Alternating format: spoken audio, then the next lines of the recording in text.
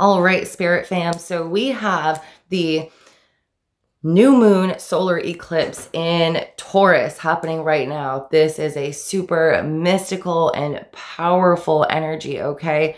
Let's talk about what that means for you. First of all, this is a super unpredictable energy, okay? So right now, do not fight this energy. If it ends up manifesting in a chaotic way right now, the best way you can deal with this is to ground yourself, okay? Meditation, introspection, go within. Don't fight the energy. Allow these changes and this unpredictable energy to just flow. You have to trust these changes that are coming into your life. And then we also have a conjunction with Jupiter and Venus. So there is possible opportunities to bring new love into your life. This is the second new moon this month. And normally that would be, we always intention set, manifest during new moons. This month, we are not going to with this solar eclipse, okay?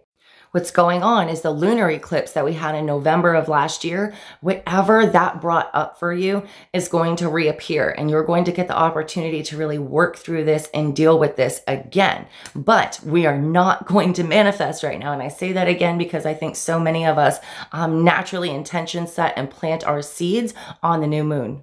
This is called the black moon. And this is this chaotic energy, okay? This is why we're not going to set intentions right now. Really what you want to do is find the calm and the peace and stay centered and grounded.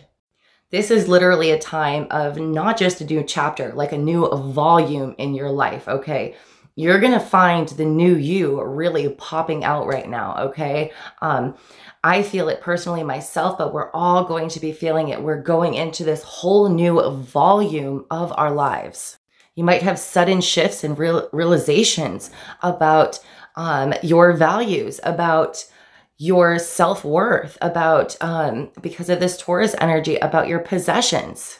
Eclipses are like wild cards, okay? And they can literally send a shockwave right through your life right now.